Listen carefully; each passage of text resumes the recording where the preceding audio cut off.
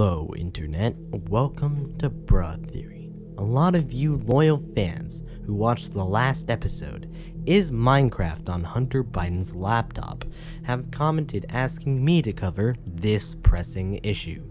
And that issue is HEROBRINE on the popular Minecraft server, the dreamsmp? Sources have sent me multiple forms of proof that suggest that he is on the server.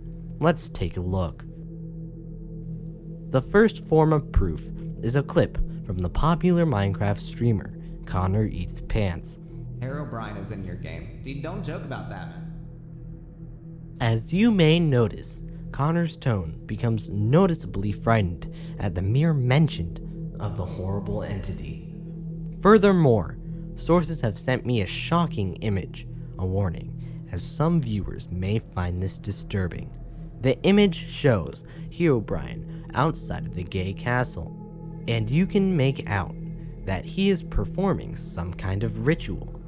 And if that isn't enough for you, this shocking sign was found outside L'Manberg.